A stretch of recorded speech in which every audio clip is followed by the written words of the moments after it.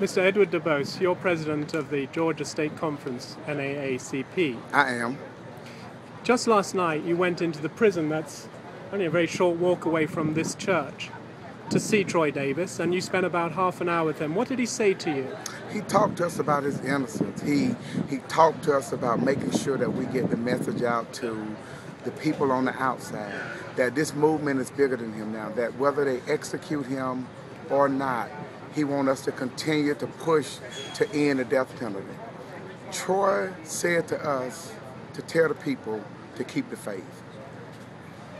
He's in good spirits. He was not sad.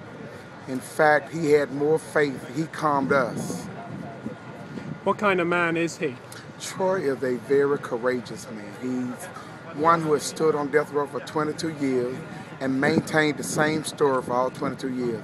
I am innocent, and if they kill me, they will be killing an innocent man. We have to remember the police officer who died in this, Mr. McPhail. Did he talk about that at all, or do you have thoughts on that? He did.